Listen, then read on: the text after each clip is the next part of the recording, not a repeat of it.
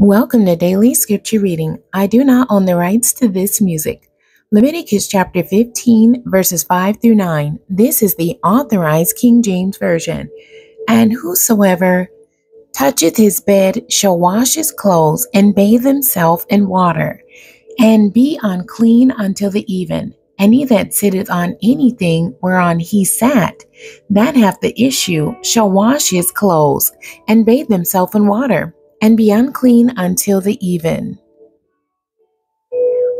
And he that toucheth the flesh of him that hath the issue shall wash his clothes, and bathe himself in water, and be unclean until the even. And if he that hath the issue spit upon him that is clean, then he shall wash his clothes, and bathe himself in water, and be unclean until the even. And what saddle soever he rideth upon that hath the issue shall be unclean.